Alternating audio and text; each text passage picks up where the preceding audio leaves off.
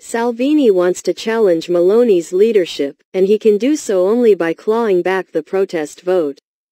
His strategy is to outflank Meloni on the extremes. Lega has proposed a flat tax to replace the existing progressive income tax and a pension reform that would give every Italian access to a full pension after 41 years of employment. Estimates suggest that these plans alone would cost an additional €57 billion annually, roughly 3.3% of gross domestic product.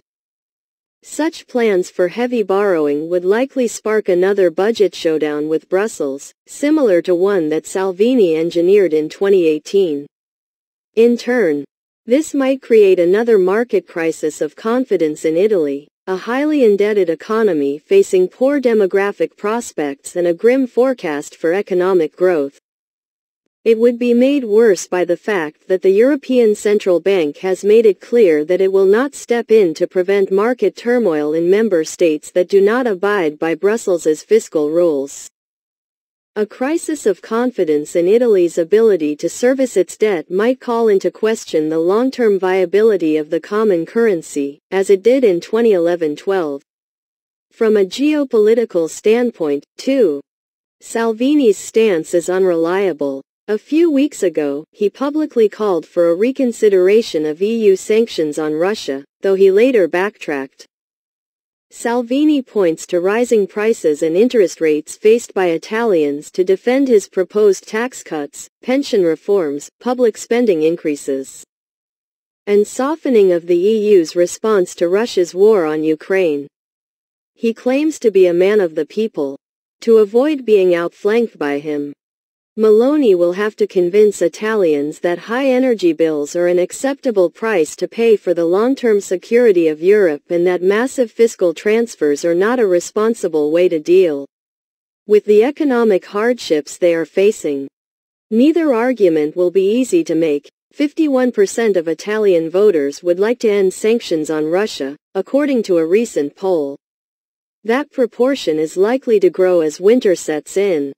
The difficulty for Meloni is to find a way to moderate or accommodate Salvini without reducing her credibility with EU partners and international investors. By compromising with him on these issues, Meloni would risk fracturing the West's united front on Ukraine, starting a fight with the EU over budgets, or both, a nightmare scenario. Even if Meloni holds firm, the very presence of a strong Salvini within her government would raise doubts about how long she would be able to sustain his pressure. Salvini will be able to pressure Meloni only if he maintains a firm control over Lega. His party is internally divided between radicals who want to preserve the party's status as a voice of protest and moderates who want to move toward the center and who think Salvini missed an opportunity when he contributed to the collapse of Draghi's government. There are signs that important parts of the business community are warming to Meloni's more moderate stance. At the annual Ambrosetti Forum at Cernobbio, Italy's most important gathering for high-profile industrialists, financiers, and businesspeople, she won plaudits by promising continuity with the broad goals outlined by Draghi. Salvini cannot afford to lose this key constituency. If Lega gets less than 10% of the vote, a poor showing for Salvini. He will need to shore up his position within his own party instead of sparring with Meloni.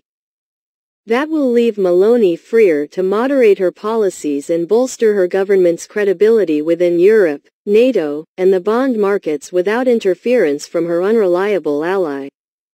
The other possible outcomes are less attractive.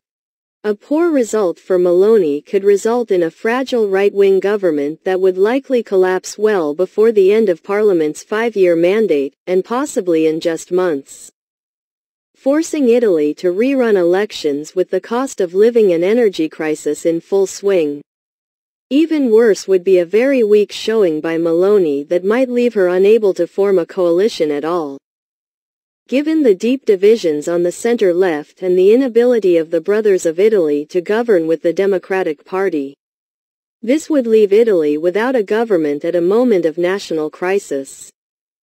A good showing by Meloni would at least offer stability and allow her to take responsibility for governing Italy.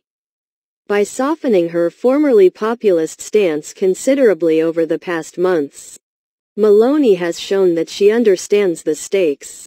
Over the long term, Italians will have to judge her far-right agenda and her plans to transform their democracy. But in the short term, for Italy, and for EU, the United States, and Ukraine, a strong Meloni would be better than a weak one. That's all, from the Foreign Affairs Report, September 21, 2022.